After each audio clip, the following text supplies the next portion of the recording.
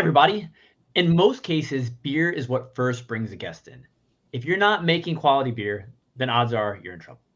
In today's changing landscape, you not only have to put out delicious beer, but also give guests other reasons to return. How can you take that one time or occasional guest and turn them into a regular? So important. Today, I'm joined by several guests to talk about the importance of experience and how to build loyalty. And now, let's meet our guests. And Wes, because you are to the right of me, you have the honor of going first. Thanks for joining us again. Of course. Thank you for having me, Andrew. And it's great to be back. Love all the programming CBP puts on and all the amazing people I met through the program. Quick intro on me, Wes Clark. I am the Chief Operating Officer at Harvest Host. We are not a brewery. We are a very unique RV membership program. And what we do is we connect RV travelers with amazing small businesses all across North America. And RVers are able to stay at these locations overnight with no camping fees. All we do is we ask them to patronize the local business. And we've got over 500 breweries on the network, 2,000 farms, over 800 wineries, just an amazing, amazing network of unique local businesses. I'm particularly passionate about the brewery space. And we found it to be such an amazing win-win program for both breweries as well as travelers. And we can talk about that more as we go. And I'm still waiting for the CBP Harvest Host co-branded RV to show up in my front yard, ready for me to tour the country. I know. We'll keep you posted. That's the next webinar. Thanks, Wes. Tammy, nice to have you. Thank you. Nice to be here. Tell us a little bit more about your brewery and what you do. All right. Well, I'm from Siluria Brewing, and we are a small, I would call us a little nano brewer here in the heart of Alabaster, Alabama. We've been in business for 5 years and basically been Harvest Host host for 4 years. So excited to learn more about your brewery. Thanks for joining us today, Tammy. Absolutely. And Beth, excited to have you as well. You are not in Alabama. Where in the world are you? I am not in Alabama. I am on Cape Cod. Cape Cod in Massachusetts. My name's Beth Marcus. My husband and I own and operate Cape Cod Beer. We are a 20-year-old, and we will be 20 on April 15th. So we are a 20-year-old microbrewery that has a beer garden and has been a Harvest Host for about, I guess, 4 years probably. But we've been in operation for 20 years and have evolved from before there were tap rooms to now there are tap rooms. Tap rooms are all the rage, and beer gardens and things like that. And so we are a self-distributing microbrewery. So we not only have a tap room space, but we also self-distribute. The state of Massachusetts allows us to distribute. And so we have about, I don't know, I guess 600 customers, and we deliver beer within about 50 miles of the brewery. We brew on a 30-barrel system, and we right now brew about 6,000 barrels a year. So you stay pretty busy. That's awesome. Congrats on 20 years. Yeah, thank you. So Beth, I'm really curious, in the past 20 years, I imagine when you first opened, we weren't using the word experience too much with regard to breweries. When would you say that started to become something you focused on? It's sort of like trying to remember when in your child's life they started doing something. Somewhere between, no. The challenge is that there was no such thing as a tap room. And when we started, there were only 1,000 breweries in the United States. So I don't know, latest count is somewhere around 10,000. So somewhere in the middle of all that, licenses started to be issues for people to have tap rooms, and tap rooms turned into beer gardens. I think COVID really cemented the idea of people loving to be outside and drinking outside and experiencing beer outside. And so all of that has just continued to grow. But I would say, I think maybe 2013, 2014, I think is when we got our first license to pour beer officially to the public. Does that answer your question? It does. Yeah. Thanks for sharing all that. Tammy, how about you? Why is experience important to you? Well, I think with us, being a small brewery, we've been in business for 5 years now. We were the first one in Shelby County that here in Alabama. And so it was just us trying to figure out what works, honestly, what the customers wanted, what we needed, in return to build a relationship. We're more, because we are a small brewery, we're very much focused on making relationships with our customers. So that has enabled us to, it's been great with the Harvest Host. It's been great with just our regular customers to have an area, like Beth was saying, the beer garden. We had a small beer garden when we first opened. We expanded that during COVID. And so that's kind of been a big draw to our customers, is having the open air area for them to sit with their families. Tammy, you opened 5 years ago, pre-pandemic, and you're still here now, so that's awesome. But how did your mindset change from 2018 until now? I know Beth, 20 years in the industry running a brewery, a lot has changed. But you've been in it 5. But even in the past 5 years, a lot has changed. How has your mindset for running the brewery evolved over those few years? Well, I think for us, Alabama's still a little bit behind in the self-distributing category. So we're not allowed to do that. I think our mindset going in was we really were focusing on being a tap room. We were just kind of wanting to be a local pub. And we knew we were going to kind of have to do the crawl walk, before we could hit the ground running. So it was like focused on tap room, and then focused on doing distribution. And then, of course, then at some point we'd love to be like in the manufacturing side of canning, bottling, send out into the public. Well, I hope to visit someday. Awesome. We'd love to have you. Now, Wes, from your point of view, I think this aligns really well with Harvest Host. Why is the experience so important? Why, should breweries be focusing on it as a differentiator? Yeah, we have the pleasure of working with over 500 breweries. And, if you think about that network of 5,000 small businesses, everyone's just craving experiences. We see it all the time in research in the camping space, but I think it applies to just kind of the broader, I think they call it the experiential economy now. But people are shifting their spending from goods to experiences, and obviously that's benefiting the brewery industry and the tap rooms. And I see it all the time with our members talking about, like, I had so much fun doing this, being outside drinking a beer, sitting around a campfire, talking to the owners, talking to the brewers, playing trivia, doing movie night, like whatever it is. It's a unique and fun way to travel, especially for our RV travelers. And when locations and breweries deliver that experience, I know our members they're avid about sharing that, not only in the reviews on the site. I think Beth has close to 400. Tammy's got over 800. Like, that's a lot of people posting really good, nice things to say about you guys.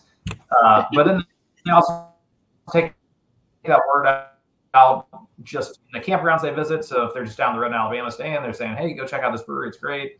All sorts of campgrounds up in Cape Cod during the summer, pushing the word there. And then lastly, they're taking it to social media. And so the word's getting out, like that one experience has now affected people in person in the digital space, et cetera, and helps grow the audience. Like that one great experience can have such amazing ripple effects. And, I love seeing that. I love going on our Facebook group and seeing everyone be like, I had the best time at this brewery or that brewery. And, if you go in, make sure you chat with Beth. They have an amazing story, like things like that. It's fun to watch.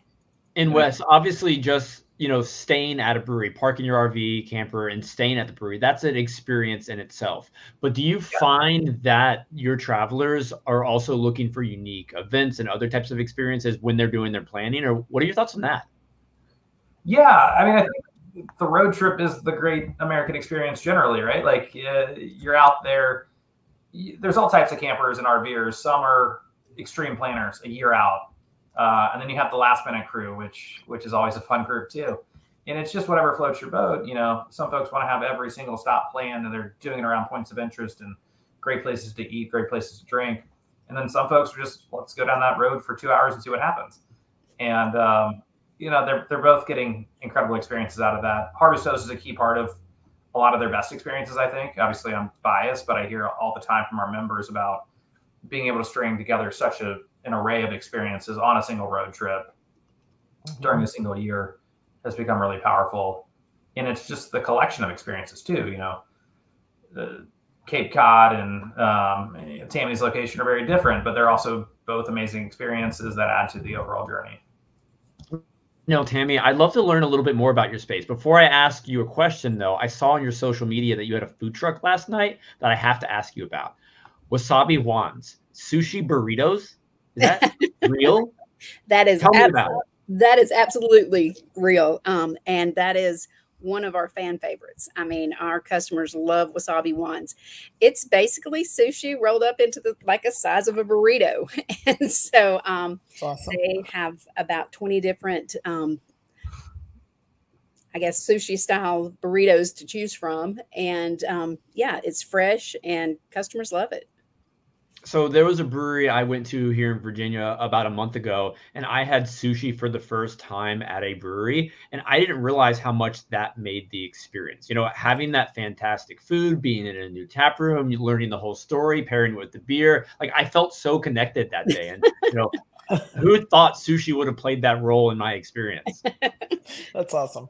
Yes. Yeah. But Tammy, you know, looking at all the cool things you're doing at Siluria, what are some of the events you're most proud of that you host that you believe are pretty memorable for your guests? Oh wow, we have several. Our I guess our latest big huge event was our Taylor Swift karaoke. That was absolutely crazy. Um, and we had harvest guests that stayed with us that really didn't know that that was going to be happening that night, that came in and were just like wow. And I think for us, I have great media folks that work for us, and they stay up on everything that's hot going on right now. And that was just a sitting at a staff meeting, and it's like, hey, what do you think about Taylor Swift? And I'm like, I don't know. Do you think that many people want to come to hear her, do karaoke with her songs? And they were like, absolutely. So I was a little hesitant, but they proved me wrong. So that was awesome. Yeah, that was crazy. It was great though. Why was it so much of a success? Obviously, you had a lot of people there, but did you notice them lot hanging of out longer, people. spending more? What'd you see? We did. So we are family friendly. So, but we did set it at 13 and above because it's a little bit harder to manage when you have smaller children running around when you have a big event like that. So we had a lot of teens and up, and we did specialty. We had our brewer made a great lavender beer and just was phenomenal. So a lot of people came in to try that. We had mocktails for the underage that kind of went along with some of Taylor Swift's names of her songs and things. So, and I think just, was something new, something different. So, and karaoke tends to be a really, really fun night. So, what about the feel of the brewery? Did you do any unique decorations to give it that Taylor Swift vibe?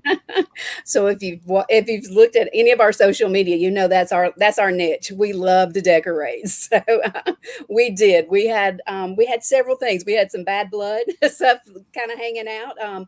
We had a local hobby shop donated the little beads to make the friendship bracelets. So we had a little friendship bracelet booth to do those, and had the little, Taylor Swift stickers and stuff around, and people could take those. So just things, just small little things like that everybody enjoyed, kind of sharing the different stickers with each other, and the bracelets, swapping bracelets, friendship bracelets with each other. So, and we had a group of teachers that absolutely killed it that night. They were the hit of the party for sure.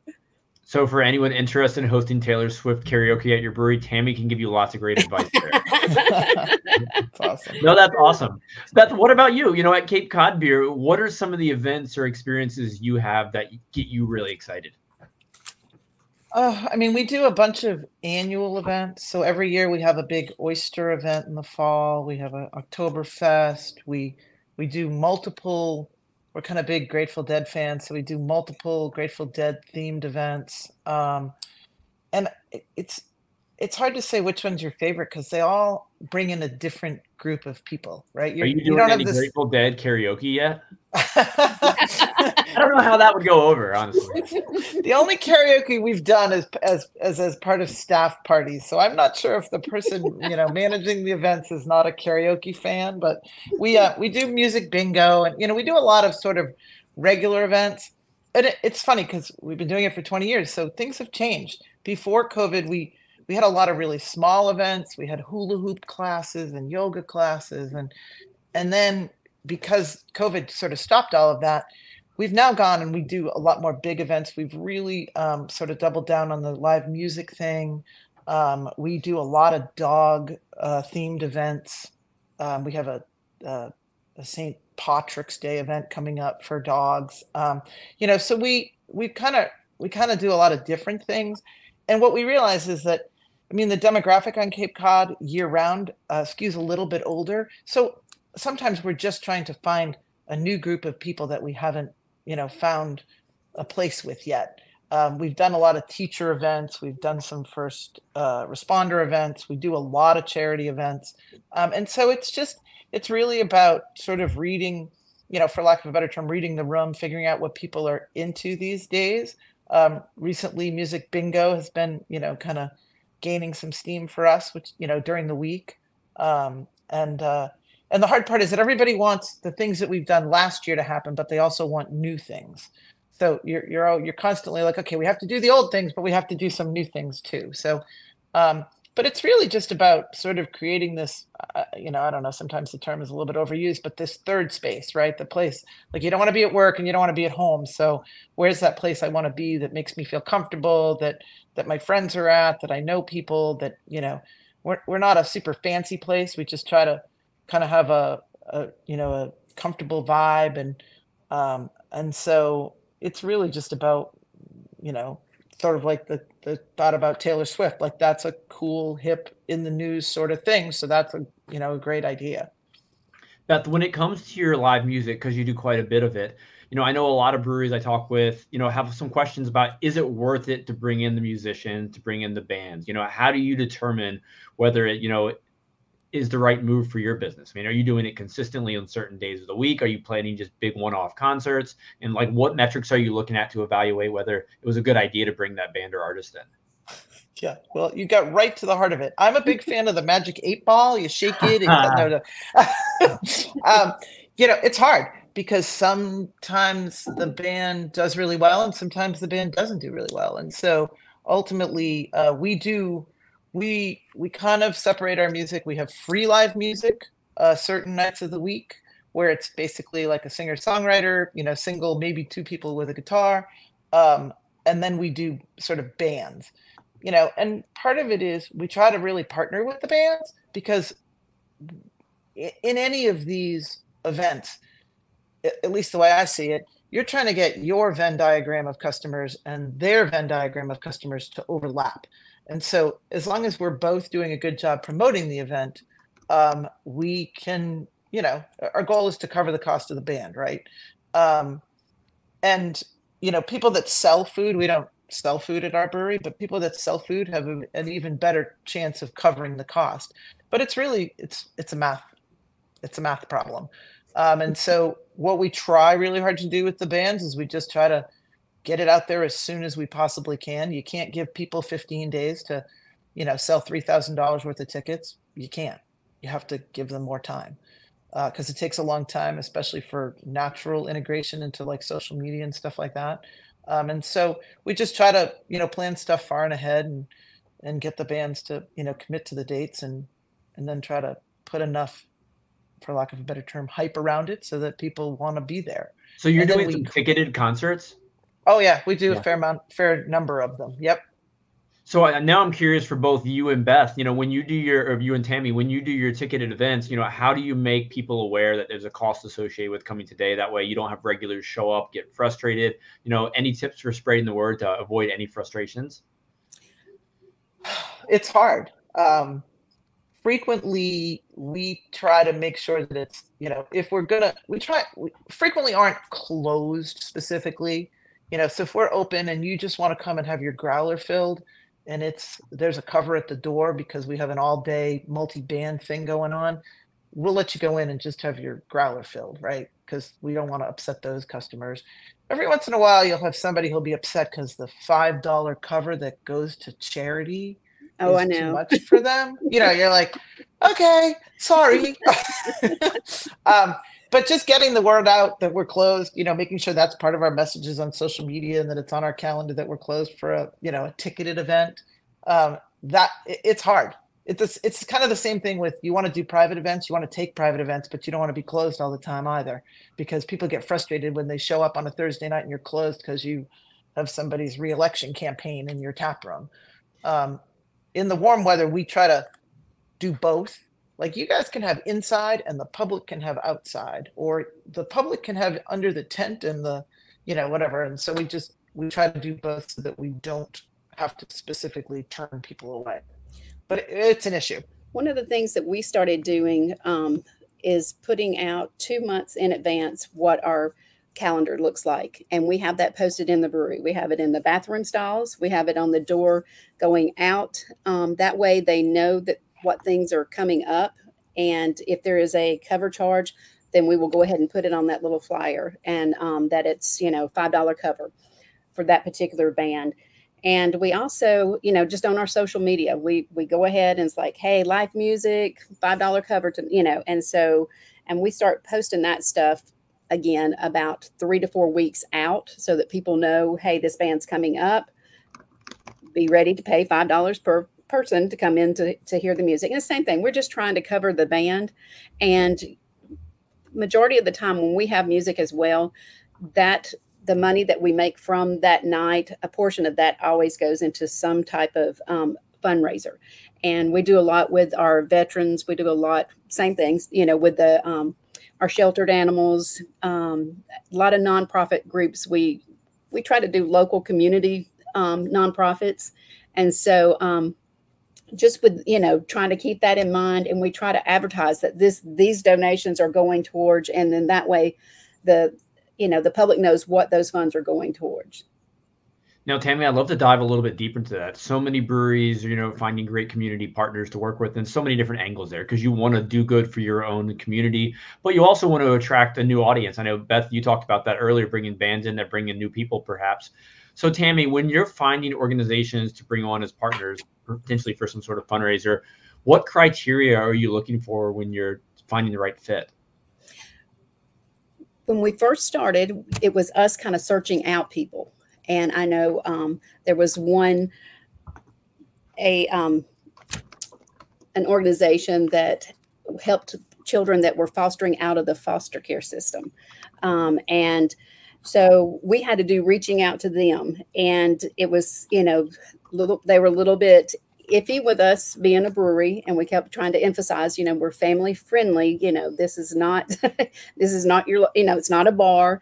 It is a family friendly atmosphere. And they were hesitant, but that first year that they came and they saw how many of our community came out to support them, it blew them away. And now we're in our 5th year doing events with them. So it really, after that point, we really didn't start looking for people as much as people contacting us. And then us just kind of going through, is this something that, that we want to support, that we can support, and just kind of took off from there. And what kind of ask do you have for your partners? Because obviously, I'm going to make an assumption for you, Beth, and we'll hear from you in a moment. But I imagine when you work with the band, you want to have the band promote the concert too, just to do their part to spread the word. So, Tammy, when you work with community partners, do you ask them to do anything? I mean, we do. We tell them we will match their efforts in promoting it. So we will match your efforts. So if we see you out promoting on social media, we're gonna equal that.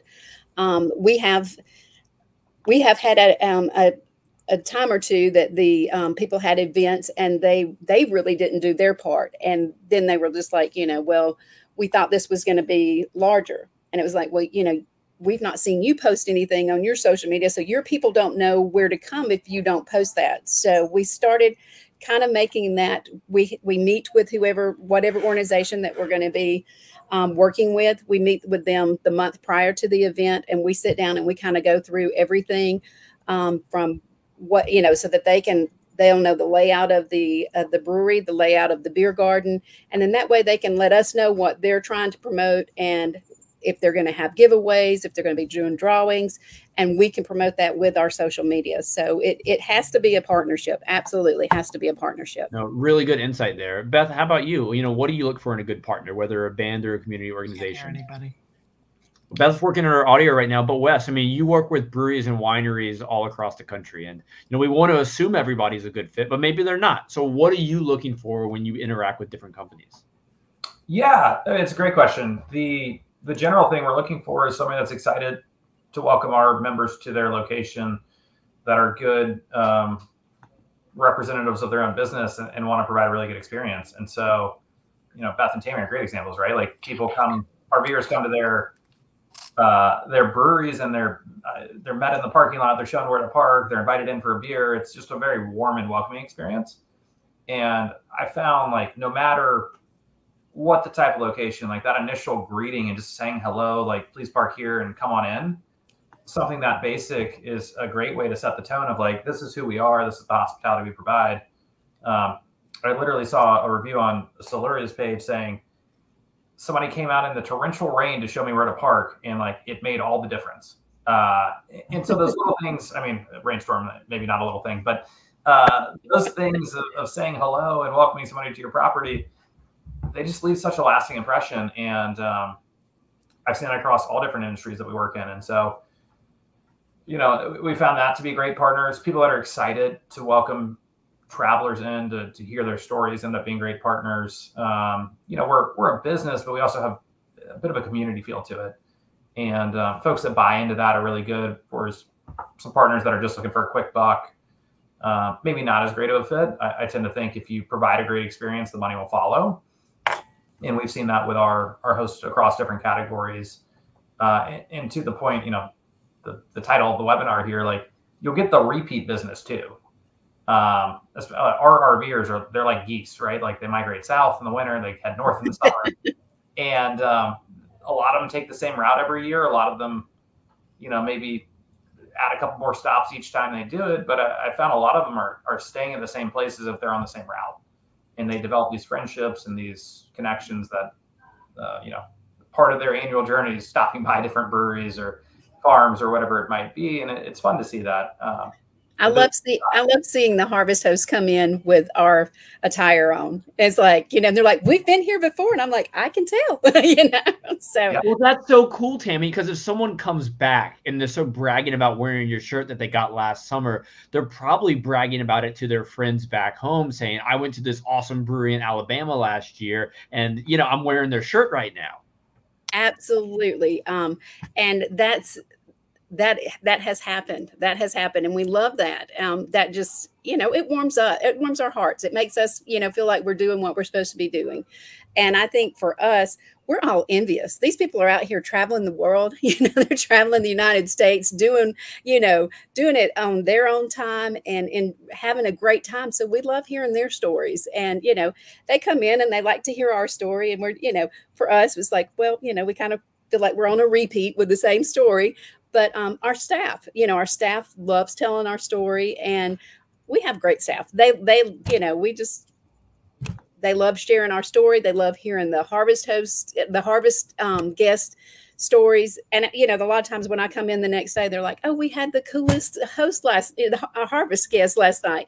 They were telling us, and they'll share the story that they had with them. So it makes a nice community. It's just building a community, I feel like. So you and Wes just touched on a few of my favorite things. You've mentioned storytelling, you've mentioned connections, you talked about building engaging, just getting to know your guest. And one thing, Tammy, that you mentioned was not only sharing your story to the guests who come in, but also learning about the guests themselves. And I think it's so important, like when you share something about yourself, they're more likely to, open up to you as well. And we see, and the data speaks to it, when you're able to build a connection with the guest, they're going to spend more money. They're going to tell their friends. They're going to come back sooner. They're going to really brag about that experience. And Wes, you touched on a simple hello. That's something everybody looks for. No one likes to walk into a brewery and kind of feel like they're lost and not acknowledged. That initial hello and that final goodbye, we really appreciated you, they go a long way.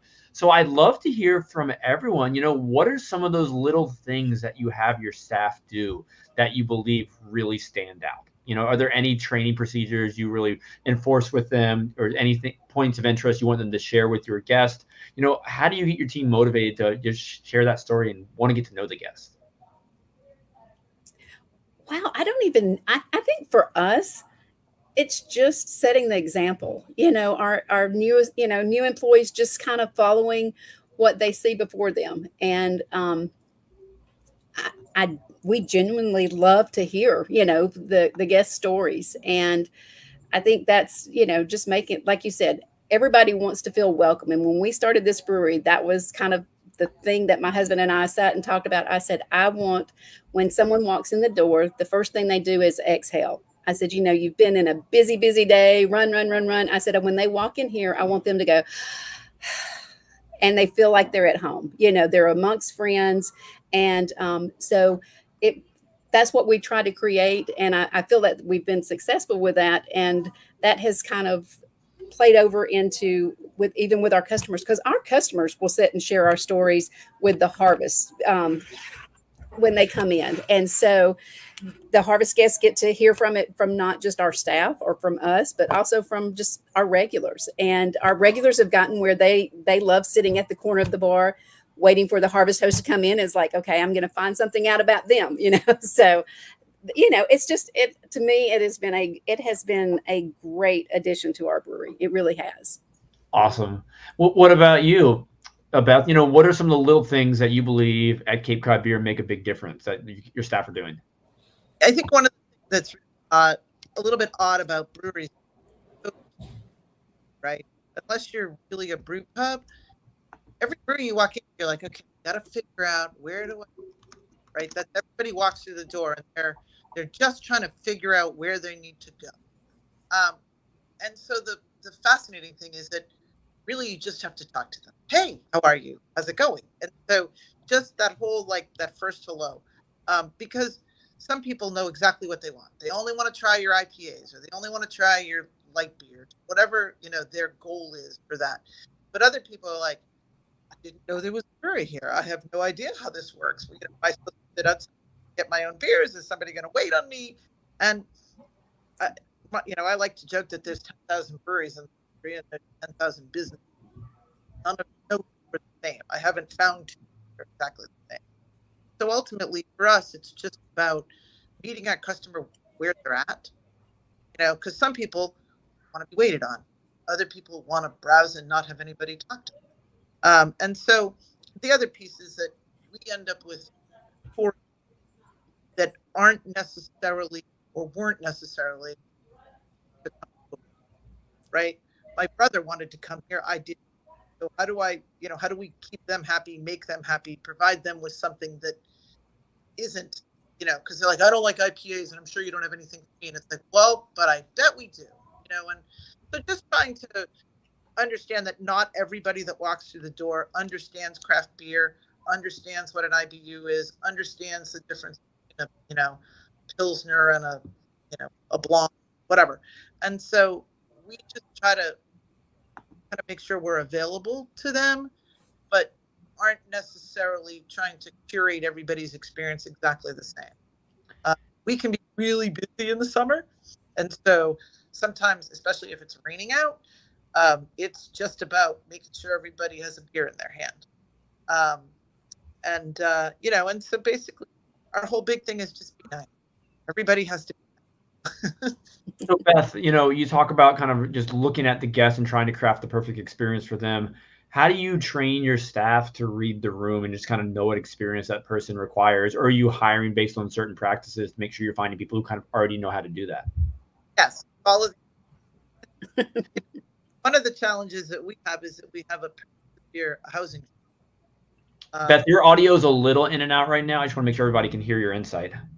If I move a little bit closer, my ear pods died, so I think that's why I lost you guys. Part of the thing for us is that we struggle to find housing for our employees. And the times of summer housing, kids coming on Cape Cod to work, colleges go back earlier and early every year. So really, while it would be nice to find perfectly trained and everybody that understands craft beer, we mostly understand that we also have to manage the employee from where we get them. And so there's a lot of training about beer. There's certainly training about visual. If all your customers are sitting around with their hands, folded over their chest, it's probably because the tap room is too cold, right? if all the women over 50 are fanning themselves, it's because the tap room's warm. These are not, but to a 25-year-old, that might not be something they know. And so really it's about trying to sort of explain the experiences that we've learned over the years, trying to cultivate that experience and turn it into training. And sometimes it's, I think Tammy said before, it's mostly by example, right? And so, I mean, we have some set training. We use some existing training, like the Cicerone server training, stuff like that. But then there's also stuff, we want all of our employees to be able to give a tour. So, but not everybody has the wherewithal, right? The confidence to give a group of people a tour. And so we try to make sure that we can hire people. We ask some very specific questions in our, first interview selection, like, you need a microphone or would you prefer to use a microphone? That, that tells a lot about somebody. And so we've just kind of, a lot of it's evolved over time, and just trying to understand both the needs of our staff, the needs of our customer base, and just, we get a lot of feedback. We have a mug club, and so these are sort of our really super committed regulars that come in, and they're more than willing to tell us when we screw something up or when there's things that they think we can do better, and they're certainly happy to celebrate our success. So that's one thing I wanted to ask you about prior, because I think there's so much value in offering brewery tours, Beth, but so many breweries aren't doing them anymore for whatever reason. Why is that an important aspect of your taproom experience? We used to do a tour every day, and I led most of those. But it got to the point where we were so busy, we couldn't actually bring people into the brewery every day. And so it ended up basically, some people would say it ended up being basically a sales pitch. Other people loved it because it told our story. And then what we realized is over time,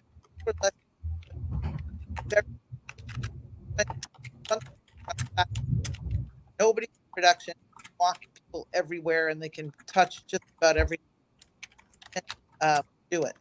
And so for us, for many, many, many years, when craft beer wasn't as prolific as it is now, some of our brave fans, people that came and did a tour and enjoyed the beer and understood our story, understood where driving around with our two kids. And Beth, your audio is a little in and out again. I apologize. I wanted to let you know. Sorry, I don't know how to make it better. I don't. People were excited about hearing the stories about how we started, because 20 years later, we're completely different. And so we've gone back to doing tours because we put them up there. And if I think we do, if 3 people show up, we do the tour. If less than 3 people do, we refund everybody their money. We charge them I want to say it's like $6 or $7, and basically you get a beer at the end of the tour. So it's pretty much free. And the people that want to go, but the people that don't want to be there, aren't willing to sign up. So it's worked out really well for us. And do you see that those who go on tours, I mean, this is anecdotally speaking, have a deeper connection to your brewery? Do you maybe see them come back sooner? What are the positives that emerge? The weird part about us is that most of the people that we see may never come back here, because they're a tourist on Cape Cod and they live in Iowa and are going to come to the East Coast, once every 5 years, whatever. And so, or they're going to go to Cape Cod this year and they might go to Maine next year or whatever. And so, but I think it's the people that don't necessarily live on Cape Cod but live close enough to come and enjoy a tour, spend the day on the Cape or 2 days on the Cape. Those people we do see. In fact, I was literally running out of the brewery to leave, and the guy stopped, was like, "Hey, you're one of the owners, right? Like, we met at a wedding, and he lives like an hour away. It's a Wednesday in March, and he's drinking in the tap room." And so at some point, it's hard to know where those people come from and how you met them and what made them come back. And so for us, we're just like, let's try to make every experience we have as good as we can, because that's what people want. They want to say, I had a really good time there. I met the owners, or I got to meet the owner's dog, or, I was sitting in a a beer garden table, and my dog was panting, and somebody walked up and offered me a bowl of water for my dog, or like little things. They're not difficult things, but those are the things that people seem to remember about their experience. Yeah, the little things truly make a big difference. And Wes, you talk a lot about the Harvest Host reviews that you see from your host. Like, what are some of the more positive things that you see? Then, you know what? I'd also love to hear the negative ones that, are hurting someone's experience. I think clarity and communication, whether that's pre-arrival or during arrival, is huge for us. I mean, if you think about it, a lot of our members are driving, 10,000-pound pieces of machinery. Like, it's a nerve-wracking experience. It's daunting going somewhere new. And so the more you can communicate, like, hey, this is how you get here. This is where you park. Look at this sign, come in and tell us you're here, and we can show you exactly how to back in. Like, those little cues of like, hey, I want you to arrive with less anxiety. It's huge. Like, that makes a huge difference. And travel's interesting, right? Like, travel's a lot of fun and it's exciting, and you get that dopamine rush from doing something new, but it's also a little scary and anxiety inducing. And so the more we can do to elevate the good experience part, like the excitement and the adventure piece, and minimize the anxiety piece, the better the experience for all parties. And so, I've seen a lot of that with reviews, like super communicative about the arrival, greeted me outside, invited me in, and then just talked with me, like told me the story of Cape Cod beer, told me the story of, and we have so many diverse experiences. I think that's what people like, is collecting the stories. I stayed at people are saying, I stayed at a alpaca farm, and then I went to a brewery, and then I went to a missile silo. Like, we've just got all sorts of crazy stuff, and it's a lot of fun to collect stories. And I think that's what people are looking for, whether they're travelers or not. And so, I love hearing these stories, like talking about how you can pick up on those little cues and make the experience so much better. The little things really matter, is what I've learned in reading those reviews. And I really don't like to get negative, but I am curious, are there ever times where an experience doesn't go the way you might want it to for your host, for the guest? If so, what are those factors that are contributing to these, not ideal experiences? Yeah, I think sometimes if there's too much pushiness around like a transaction, it can come across as negative or demanding. And a lot of our members, they're more than happy to spend money. We have a suggested $30 minimum. I've heard stories of people coming in and dropping. One of our hosts is a winery in Michigan. Got an email saying somebody walked in and bought $1,000 worth of wine not too long ago. Like, those are insane stories, right? They're great stories. But most of our members, like you read through the Facebook page, they're like, yeah, it's a $30 suggestion. I'm spending $100 a pop because I love it. And they're more than willing to support a local business. Beer is a particularly easy sell, I think. But I think just letting consumers and our travelers get there on their own, you provide a good experience, the money will follow. And maybe, some cheap that was a fun sound effect. Sorry. But on average, it'll exceed kind of the minimum as long as a good experience is provided. So that's one big thing that jumps out, is the, people feeling like they're cornered to spend money, or just not getting the communication. That's the other piece that comes through a lot. Beth, you have anything to add to that? Yes. So we're super busy in the summer, like super busy, and we have 4 spots for Harvest Hosts. And back when we first started doing Harvest Hosts, all the communication went through me individually, and it finally got to the point where I couldn't manage it. I couldn't manage people that were showing up at 11 o'clock at night or whatever. And so we finally put together a PDF, and everybody who requests a spot and gets approved gets this PDF, and it's very specific. And I've had more people text me lately, thank you so much for the map and where I'm supposed to be and where I'm not supposed to be and what I'm supposed to do and what I'm not supposed to do. And it's funny because ultimately people they want to be guided. They want to be told. We've had some negative reviews where, like, one person's like, we have a refrigeration unit in the summer that chills 2 large tractor trailers full of beer. So, because we don't have enough unit. And, one person will complain about it. The other person will say it was the quietest stop on their trip. It's it kind of works like any review, right? The person camped next to them might have something that's loud on their camper, and they'll complain about that and put it on my review. And so at some point you kind of have to squint and look at the whole thing. Like, are people generally having a good time? People will complain about the road noise of the road. I mean, we're an industrial plant. Same, Beth. Like, we are not a state park, right? And the other piece is that we're the only Harvest Toast on Cape Cod, and there's not a lot near us. And so we close during the winter during a couple of days of the week, but we've decided not to close Harvest Toast. So we leave it open, but we're very specific, like, check our website, make sure you know what our hours are, because I can't keep the Harvest Toast stuff up to date as quickly as I want them to. And so people would be like, I was really bummed out they were closed, like 1 star. Like, okay, whatever. But the positives definitely outweigh the negatives. And at some point, we have people that know we have this one event every year on such and such a date. They wait. They know exactly when the Harvest Toast calendar is going to open. They book the thing so that they can sleep in the parking lot and go to this band that they love, and so you're resonating, that those are your people, right? And those are the people you want to be able to come back. And then on the other hand, you'll have Harvest Toast where they're like, I had no idea that this was going on. Like, oh, this is our biggest event of the year. You just happened to be here sleeping in the parking lot. So, yeah, I'm curious. And Beth, I'd love to ask you a quick follow-up. And Tammy, love how you do with this situation. Like, what do you do when a situation starts to go a little sour, not in an ideal direction? Like, how do you make it not just an okay experience, but take that bad experience and make it something amazing? That way they're now your biggest fan. I think it depends on what the situation is. And part of the thing is, half the time you don't know these things are going badly until 3 days later you read the bad review, right? And that's difficult.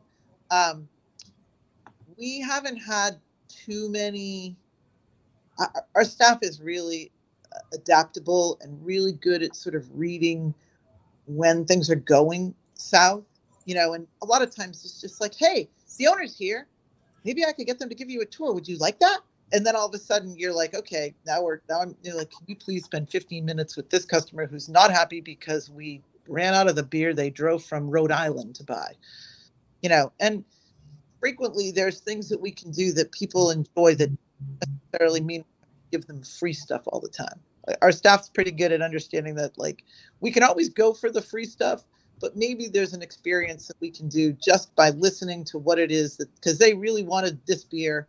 I was at a lecture the other day, at a conference the other day, and the woman was talking about how this guy had driven from 3 states away to get a beer that they were out of. And she's like, so I gave him a clipping. She said, I gave him a different beer, and I gave him a clipping of one of our pothos plants that he could put in the beer after he drank it, so he would always remember our brewery. And I was like, okay, that was brilliant. And she's like, the guy was so excited, more excited about the piece of the plant that she had given him as a clipping than he was about the beer, right? Because somebody had just thought off the top of their head, sort of use what you got, not what you don't got, and made somebody happy. No, awesome. Thank you for sharing that. Tammy, I'd love to kind of hear your thoughts on what we're diving into now. When you were talking about negatives, we haven't experienced any. We haven't. The only negative thing that anyone has said has been the train noise, but it clearly states on our site when they go to sign in to our book a date with us that we are located between 2 train tracks. So there will be train noise, but that's been the only negative thing that we have seen that's come across on our Harvest Toast site. So.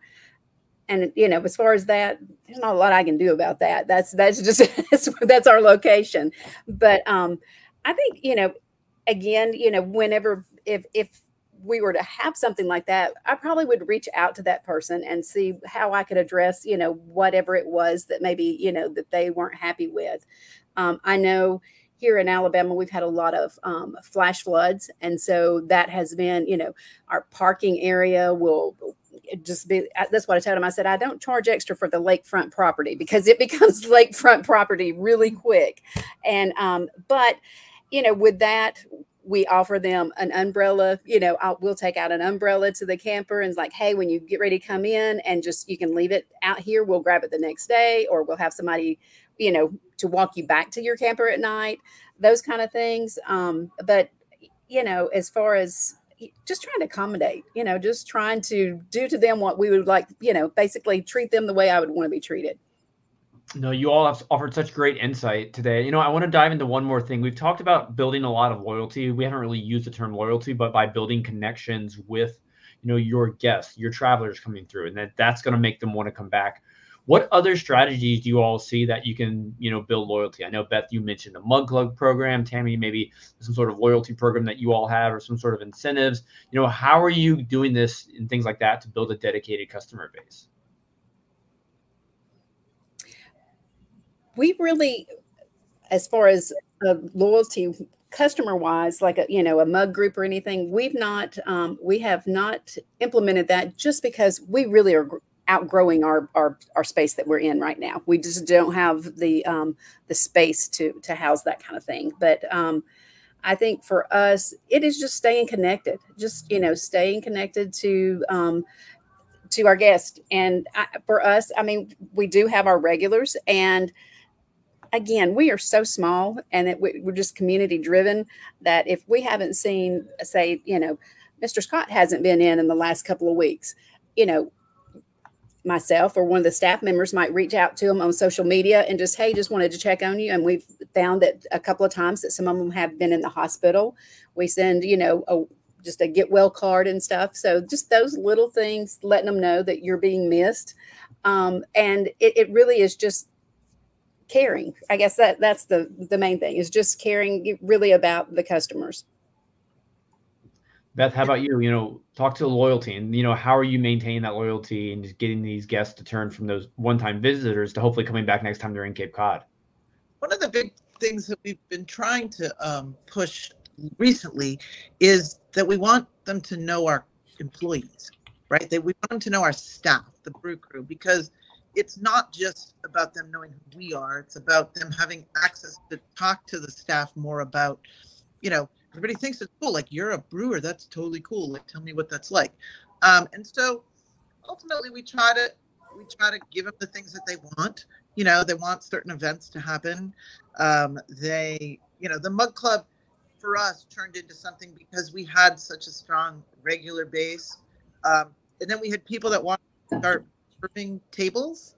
And so we were like, okay, how do we do this in a way that we do it fairly? So we're like, okay, we started to come up with different things that people want.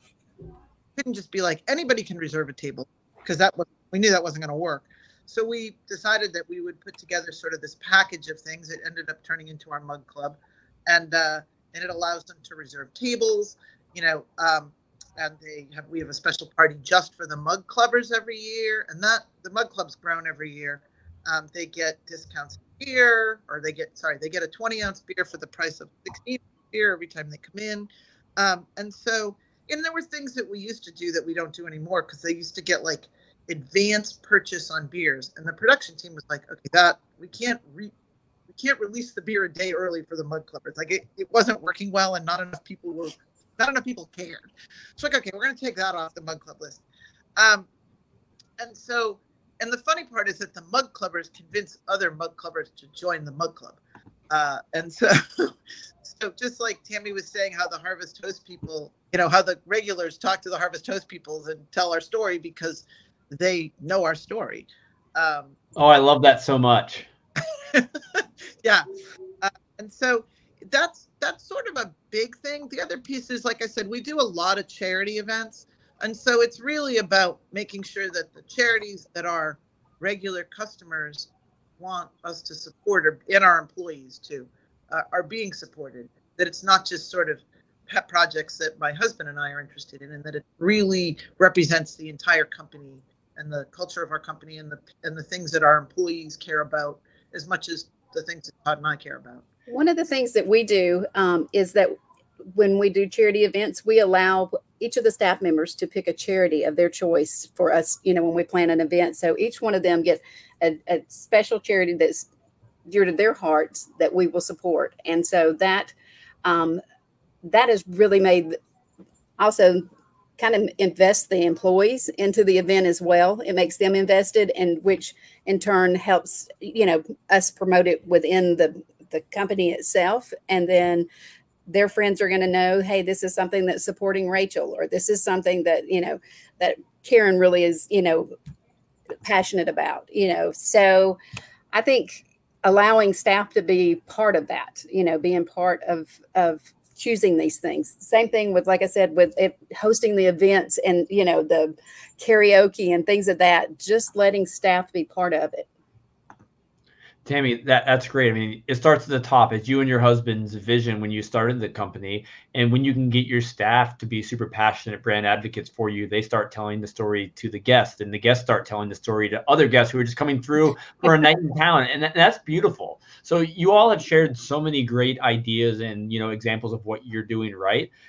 Everybody listening today is also trying to create memorable experiences. I'd love to go around the circle one more time. And if you had to give one piece of actionable advice to people listening, what's the one thing you believe that they should do right now to just maximize experiences and connections at their brewery? And take it any direction you want. And Wes, you did start us first, so I'm going to let you finish us off again. But, what's the advice that you give?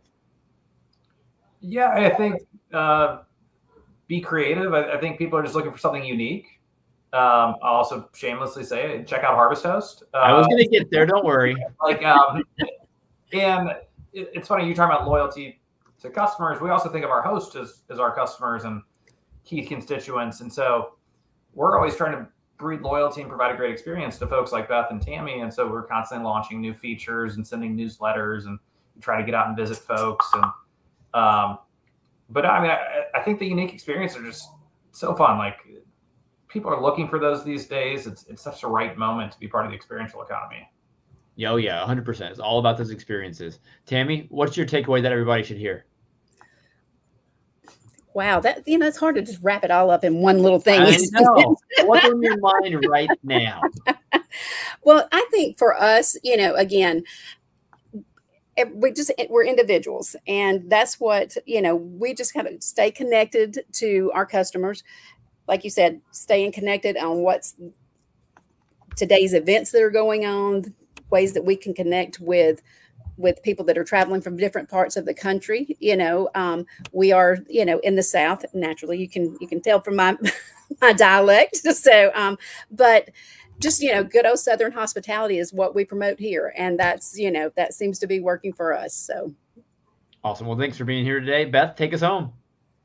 I think it's important to look back on events that you've done that have been very successful, figure out why they've been very successful, and then try to figure out how you can not do the same thing, but either reach out to those people again, or find they would really appreciate and move forward with, that kind of thing. Because in many cases, we forget what we've done that have been successful because time has passed. And so ultimately, the other piece is, I think our customers know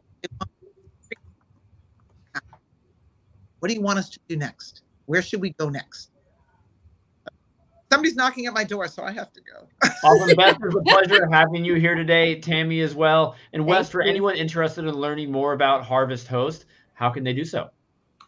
Yeah, go to harvesthost.com. I think you posted in the comments there.